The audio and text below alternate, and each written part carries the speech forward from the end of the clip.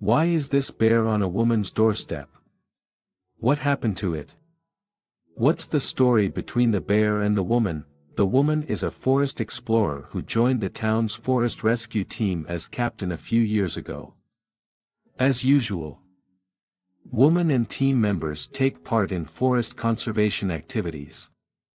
There are many birds and animals in the forest, and the group of teams comes slowly, wearing protective clothing, carrying rescue kits and flashlight sources through the forest. As they walk all the way, suddenly one of the team members whispers if they hear anything, and everyone shakes their heads. Maybe she hears it wrong. Just a few steps, another team member says that there seems to be some noise, and the woman decides to check it out, as if it is in the grass over there. Several newcomers come to the team, and the woman knows that they are timid, so she decides to go and check by herself. The woman takes a flashlight and explores the way while shining. Come on, it's here, it's a bear. Everyone runs over, it's a little bear. Is it separated from its parents? One of the team members says that there is a wound on its leg, and the woman hurriedly takes off the medical bag. Everyone comes to help bandage it, otherwise it would not be good for its wound to be infected. After hearing this, they immediately set off, first take out scissors to trim its fur, and then use disinfectant to disinfect it, as well as gauze. Half an hour later, its wound is finally bandaged. The bear doesn't make a sound all the way, and let the people of the rescue team bandage it. It looks very clever and sensible. What can they do now? Do they have to take it back? The woman decides that it would be better to take it back to recover from the injury, and then the woman continues to walk into the forest with the rescue team. Some people say that bears are found here, and there must be other creatures. The woman nods. The original purpose of our rescue team is to protect them as much as we can. The crowd agree that on the following journey, they find rabbits, wolves, hyenas and so on. And they bandage them just like the bear. The rescue team is stationed in the forest for 2 days, and the woman feels very relieved when they talk about the feeling of helping animals. The woman informs everyone that they will go back tomorrow, so that everyone should take a good rest tonight. At night, when the woman can't sleep, she comes out of the tent to take a breath and looks at the starry sky. She's in a mixed mood, hoping that the animals in this forest can grow up well. They put the bear next to the camp, and the noise is from the bear. It may have missed its parents. The woman tries to touch the bear and tells the bear to get better quickly in order to find its mother for reunion. Otherwise other beasts stronger than it in the forest would bully it. The bear seems to understand and stops making any noise, and the woman let it rest by the camp. Early the next morning, the woman gathers the team to get ready to go back, and little bear follows closely.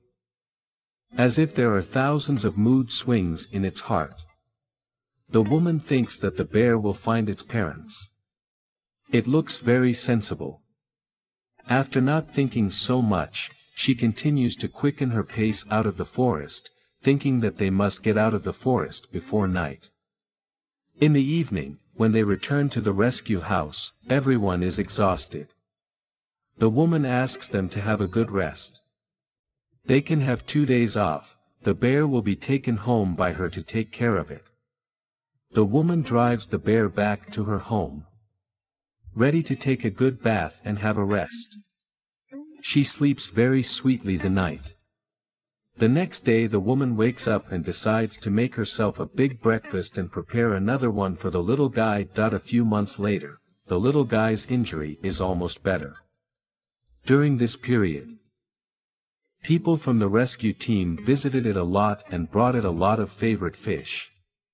Will its injury be bad? The woman discusses with everyone. She decides to put it back in the wild. It doesn't belong here. They set off to load it into the car and take it back to the forest. The bear notices something strange and keeps barking. The woman can't bear it, but she still can't take it in. A few days after putting it back in the wild, the woman is cooking breakfast at home as usual, when she hears a clanging sound at the door. She runs to see who's playing a prank. When she sees it, the woman is startled. It is the bear. How did it get here? The woman opens the door for it, but the bear is too big to get in, so the woman goes out and takes it to the yard. It is incredible. The woman contacts the rest of the rescue team, and everyone is shocked and they come to the woman's house. It's so spiritual, it must be here to thank you. The bear gives the woman a big hug, and tears fill everyone's eyes. They didn't expect a bear to be so conscious. The woman contacts the local wildlife conservation society and decides to send it to the reserve so that it can grow well. The bear feels the parting again, but the woman promises to visit it regularly. The bear seems to understand, and then it is taken away by the association.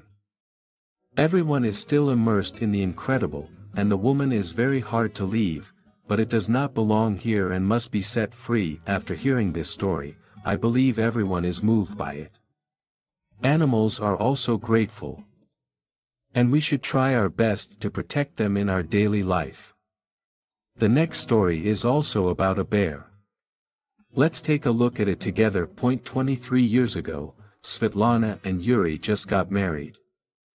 They both liked animals very much and had the idea of setting up a conservation group before they got married. Now they had more time together. They often went to the zoo and went to the animal wetland to see how the animals were growing. On this day, the couple went on a date at the zoo as usual.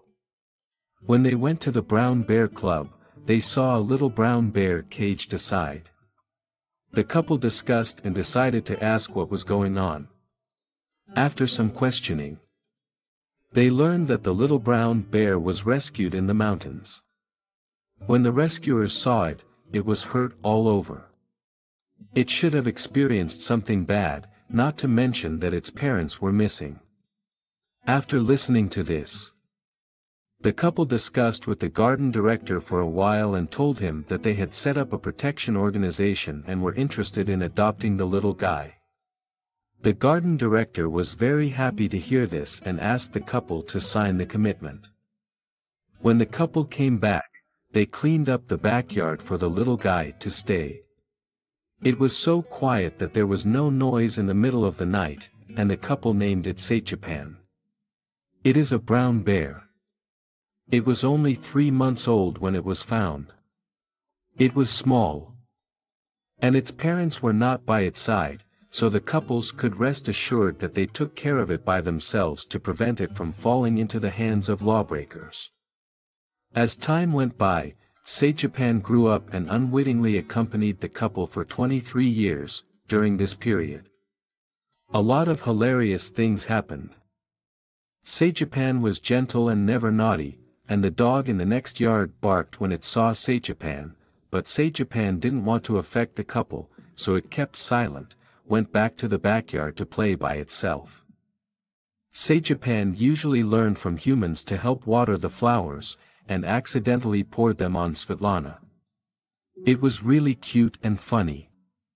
When it saw the couple watching TV on the sofa, it would go over and stare at the TV for a long time.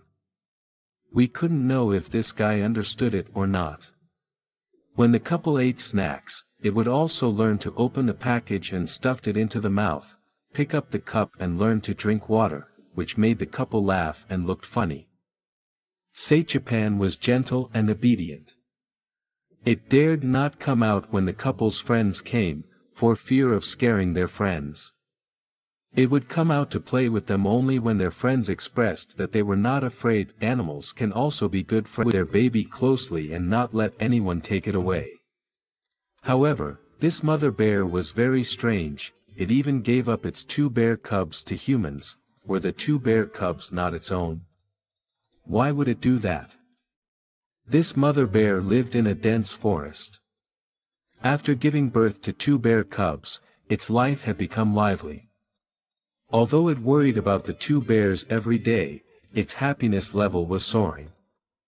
Watching the two children grow up little by little, it was also very happy in its heart.